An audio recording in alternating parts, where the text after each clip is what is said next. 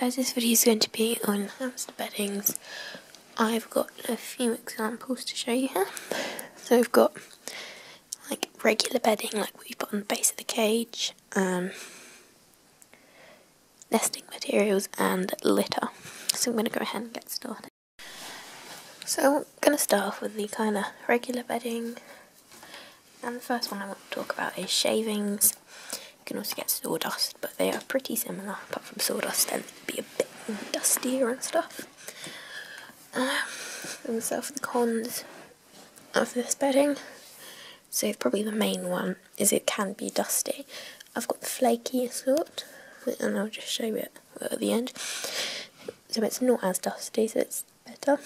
It gets stuck in long-haired Syrian's fur, so you're going to have to keep brushing it out. You can occasionally only suffer out something like this on 1 or 2 occasions. Get blocks of wood like this. What I really don't like about this block though is it's partly pink. There it's more already, but that is not good at all. And it can also bring out allergies in hamsters and humans. That's done. Now on to the pros. It's cheap. It doesn't really tend to be that expensive unless you buy certain really high quality ones. It's popular. I know many people that use this, as well as many people that don't. It's widely available pretty much wherever you go to a place that sells small pet stuff, they will have wood shavings. It's absorbent. It does last quite long. Books like this, full of Aubiose, which I'm talking about next, lasts a week. This lasts 2 weeks, and sometimes I may have a little bit left at the bottom, because normally after 1 week I've got about that much left, which does the hamsters and the guinea pig's cage. But sometimes I need to put a bit more in the guinea pig's cage after.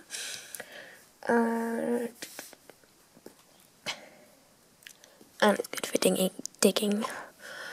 So the one that I have looks like this, and it's good because it's nice and absorbent and fleeky. I use this for the guinea pigs as well. The next one I want to talk about is Aubiose. So, first up the cons again, it can stick to the cage if you've got a plastic one. The wood shavings do sometimes, but not as bad as the Aubiose. It doesn't seem to last long, as I've already explained. I don't know if it does, but there's a possibility it could get stuck in long fur. Well, all beddings can, but yeah. So I'm going to start with the pros now. You get a 20 kilo bag for about £10 at most places, and they are huge bags. It's absorbent. It keeps down the odour. It's not dusty at all. This is mixed in with litter. I stopped using it now, but this is the litter tray and the playpen, and it looks like that. And it's your horse bedding, but it's fine for hamsters. I'll be linking the website to the Aubiose down below. The next one I want to talk about is Megazorb, which I do not have here to show you. I've used it for the hamsters a couple of times before, but I mainly use it for the rabbits. So I'm going to start with it. Okay, so it can stick to long fur again. It actually got stuck to Bramble's fur once when it was up on the top level and he laid in it and it got stuck. But that was only on 1 occasion. 1 or 2 occasions. This is kind of a mixed thing, but some people say it's dusty. Bags say it gets dusty. Some people say it's not dusty. I don't really get the dust. I haven't really had the dusty ones before. So yeah,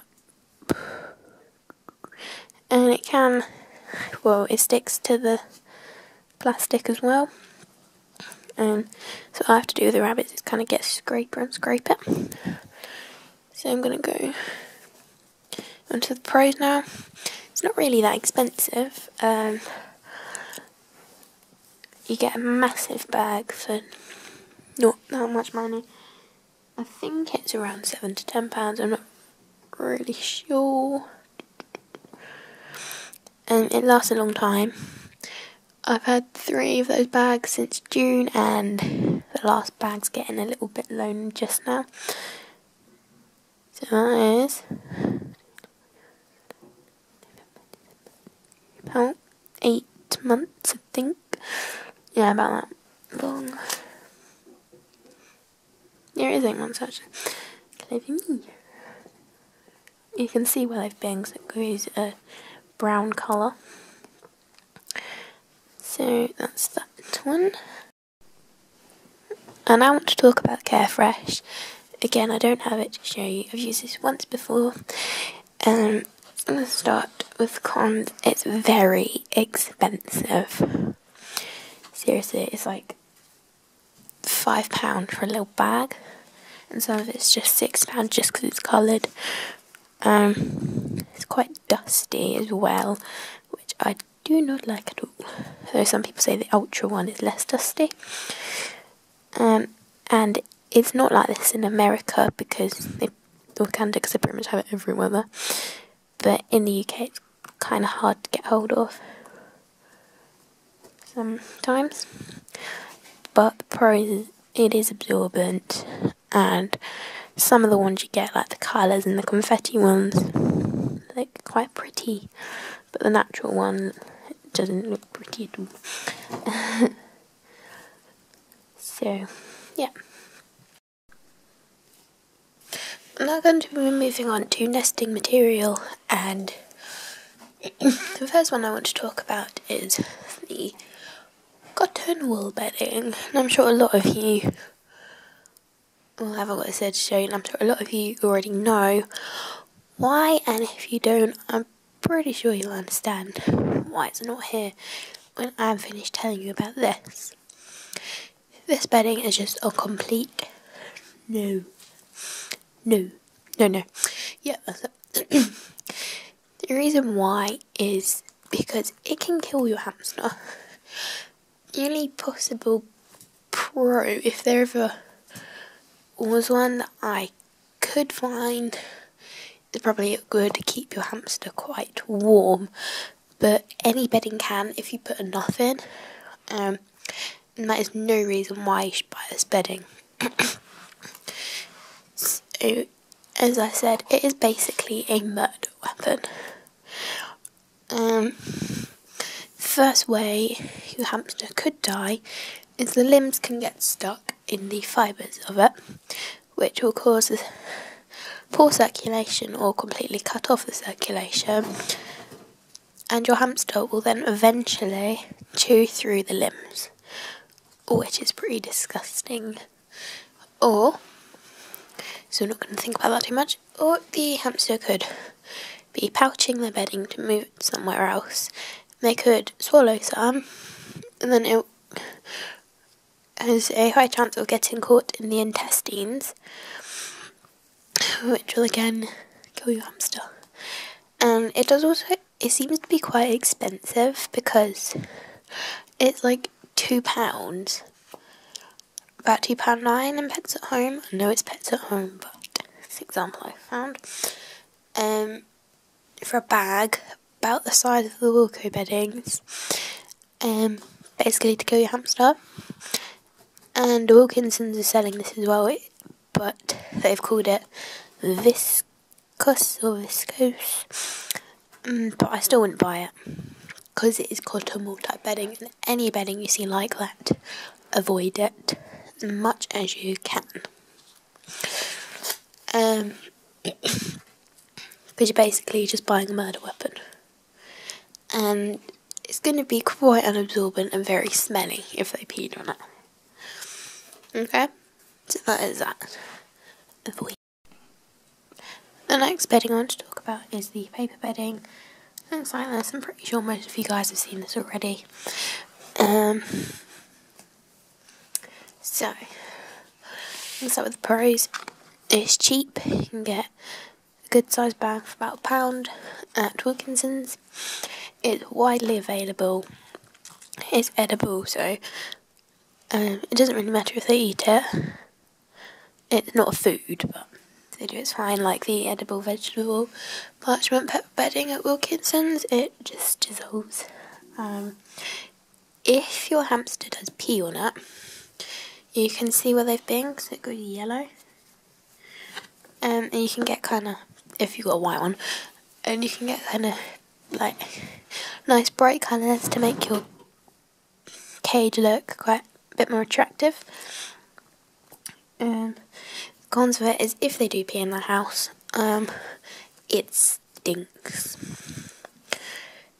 It really, really stinks. And if you've got the white one, it's just kind of a dull, smelly yellow, which isn't very nice. But that's all I have to say about that one. Now the next bedding is loo roll. Everyone has to have seen loo roll. I mean, come on guys. So it's kind of free because I'm pretty sure everyone would have some loo roll around that house, so you can just pull some off and then give it to your hamsters. It's in every supermarket-y kind of place, so it's widely available. When it's finished, you get the tube, which is good because it's like kind of like a free toy. They can go through it or they can chew it. It smells if they pee on it. That's a con. Again, it will just be that yellowy colour, unless you've got the coloured one. Depending what kind of quality your loo roll is, it can come apart very easily. Especially if it got wet. And like the uncomfortable sort, if it's that, it's not going to be and it's not comfortable for us, it's not going to be comfortable for the hamster. So yeah, and the kitchen towel is basically the same as loo roll, so I'm not going to go into detail with that one because I basically. Now I want to talk about litter. So there is the pellet-based litter, but I haven't really used that on my hamsters. But if any of you guys have an opinion on that you would like to share in the comments below, feel free. So I'm going to talk about the Potty Litta bedding, or any bedding that's similar to that. So I'm going to start with the cons. It's expensive. A box like this is £2.99. This is a different bag, but it's kind of like that size, a bit smaller actually, and it's smaller than this bag. You don't really get much in it, and it's £2.99. And it's actually the Sophisticat Potty Litta that my friend gave me. It's similar to the Potty Litta. It's similar, it's just got kind of like smaller balls in there. It sticks to the litter trays, and sometimes if you kind of move it forward, it stains it a bit. But the pros of it is it keeps odour down, which is good. It clumps, so if you've got a little scoop, you can just scoop it up easily, but it doesn't stick to the feet, which is good. You can see where they've been. It's widely available. It's quite easy to get hold of. Like most pet shops sell some form of small animal litter. So thank you for watching my hamster beddings video. I hope you enjoyed it. Sorry it was quite long, but I did a lot to sit there. And I'll see you guys in the next video.